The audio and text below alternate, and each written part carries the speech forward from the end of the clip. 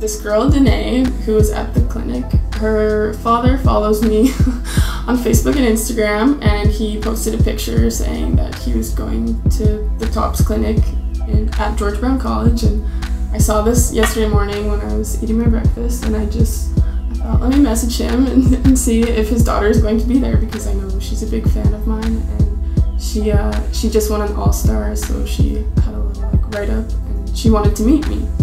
So I messaged her father and said, hey, I'm in Toronto, I saw your post, is your daughter going to be at this camp? And he said yes. I said, I'd love to come and surprise her, let me know the details and I'll come down.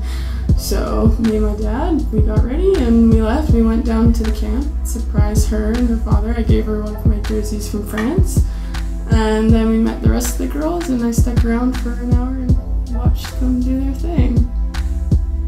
Yeah, I love to give back to the younger kids. I don't necessarily help out at camps. I don't really have the time whenever I'm back home, but if there's children who look up to me, or young girls or whatever, and their moms are writing to me on social media, I love to be like, hey, I'm in the city, I'd love to get together and see what you have to say. If you want any advice, I'd love to give it. So yeah, it's definitely, I think I get more out of it than the children and their families do, and it's definitely a big motivator to know that people look up to you for what